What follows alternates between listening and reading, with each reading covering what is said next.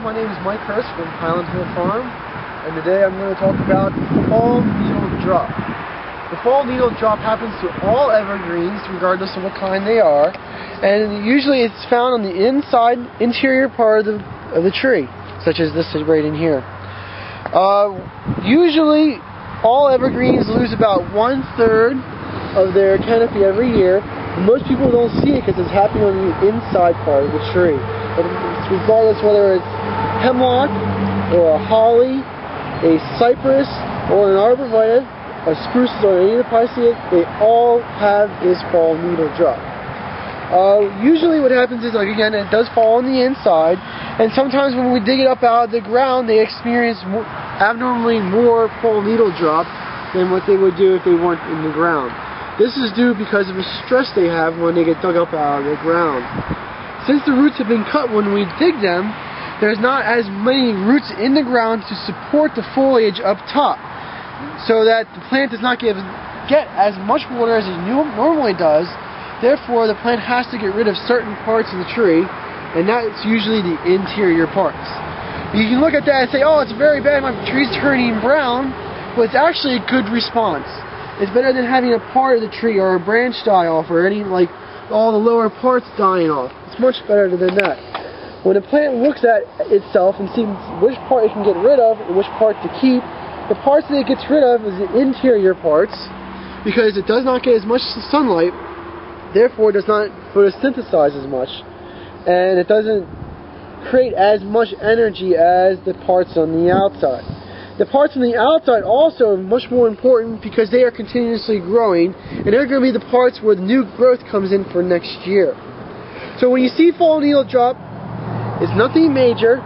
It usually happens right after transplanting, especially in the fall, and you don't be too alarmed by it. It is a natural phenomenon, and that's all evergreens have. And sometimes it can be quite severe and scare someone, is correct, Mike? Yeah. Like down here, you could look at these trees and say, wow, that's a lot of fall needle loss or drop. And actually, the trees are fine.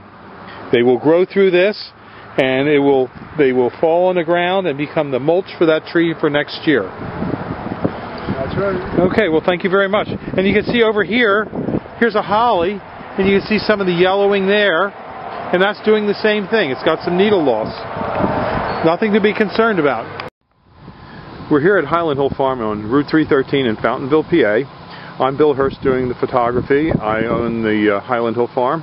And this is Mike Lewis of Lewis Wholesale Nursery. Mike is one of the premier growers that we use here at Highland Hill Farm. We also grow a lot of arborvitaes, but we are supplied by Mike. He's right across the street from our nursery and our operation. And Mike is an expert on raising arborvitaes. Mike went and graduated from the Longwood School in Chester County, Pennsylvania, and he's a premier grower in Pennsylvania, world-renowned grower. I shouldn't say that, but that is the truth. Everyone in northeast Pennsylvania and the eastern seaboard who raises arborvitaes and nursery stock knows Mike Lewis here. So he's well known, and he's going to talk to you today about arborvitae trimming and how to trim them properly. And these are small arborvitaes, a Zebrina, green giant, and an emerald green. Okay, Mike. All right, what you want to do with your arborvitae is, when you prune them, you want to encourage them to have a single stem. Just one stem coming up out of the middle, like right here. What you want to do is knock back some of these extra stems. Here in the Northeast, we get a lot of wet, heavy snow, and if you have too many stems, they have a tendency to pull apart. Most of the time, they'll spring back, but sometimes you might get some breakage. So what we like to do is take the head shears and knock these tips back just a little bit, which will encourage a fuller, fatter plant, as well as keeping it up into a single stem. In school, we were always taught, when in doubt, cut it out. So you always want to, don't be afraid to take a little bit of foliage off the tree. Here, none of these plants, branches will come up into a single stem anymore, or into a multiple stem. You cut them back, this stem will dominate. Here on the green giant, we're going to do the same thing. This is a fairly full plant, so we're just going to tip it back all the way around to make a nice, fat, heavy plant. On green giants, we get a lot of vigorous growth, so you always want to make sure you just knock your tips back just a little bit, because they'll stretch out because they grow so fast. On the emerald greens, it's a much fatter, fuller plant, so you don't have to shear them nearly as hard. Just tip them back, go around the plant, and again, you have a couple little stems developing here. Just trim it back, so you just have one stem coming up to the top, and that'll make a nice full plant, which is what you want. Okay. That's it. Have a good day at Highland Hill Farm. Okay, thank you very much, Mike. We'll see you. This is the foliage of a Helleri holly. Helleri holly is a green evergreen that grows about a foot high, maybe 2 foot wide. It's slow growing, and it's great for along a walkway, a pathway, or if you want to cover up a utility box. It's a nice evergreen. It's easy to grow. It likes a little bit of pruning. We're here at Highland Hill Farm on Route 313 in Fountainville, PA. And we have a lot of other types of hollies for you. For example, that's the green luster holly.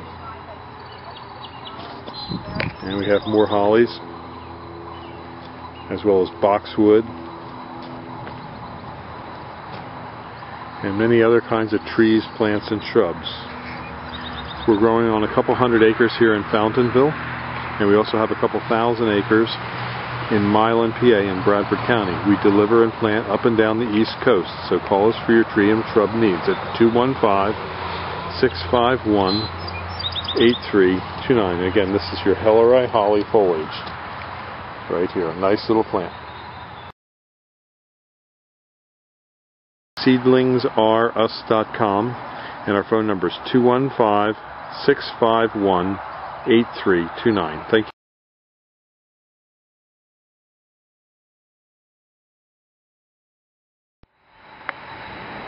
This is the foliage of the emerald green arborvitae. We're at Highland Hill Farm on Route 313 in Fountainville, PA.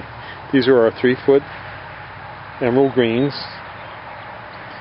And as you notice, everything is under drip. We do everything under drip here at the farm in Highland Hill. We're in Bucks County on Route 313. We do deliver plant and mulch up and down the East Coast. We have thousands of trees, plants, and shrubs for you. This is our back area where we store a lot of material. And this is looking towards our offices and greenhouses.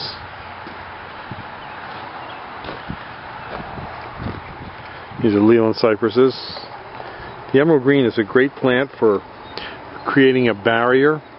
The problem with the emerald green is it is not deer resistant. It'll grow to 10 to 15 feet with this real beautiful emerald green colored foliage. Give us a call at 215-651-8329 for your tree and shrub needs. Thank you. This is Bill Hurst. Or see us at seedlingsrus.com.